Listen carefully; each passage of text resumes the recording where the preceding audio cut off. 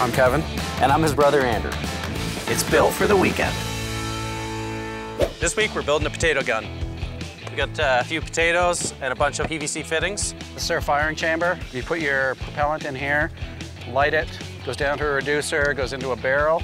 Boom. That's about it. Why are you wearing a captain's hat all the time these days? I'm just waiting for Tennille to come back.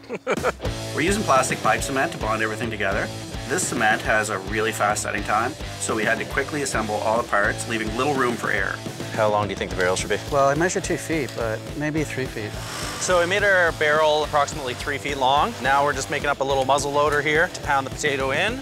So we've got a little bit of ether here that we're gonna use as our propellant. We're just gonna fire a little spray in the barrel here, put the cap on, hit our igniter, and see what happens. It smells like starting my old car.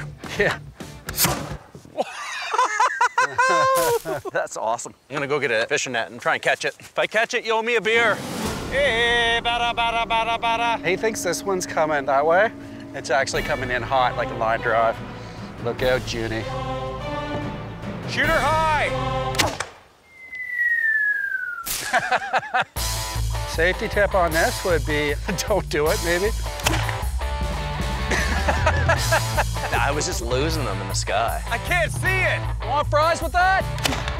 If you lost it and it bonked you, man, you could tell you had no clue where it was. Oh, I lost it. Set up a target for you? I think maybe if both of us fire it, someone aims, someone fires. Okay, gunner, go. That was pretty good, eh? I can't believe we hit something with it. That's pretty amazing. Oh my God, it broke the can. Good shot. French fries? Don't try this at home, kids. We're almost professionals.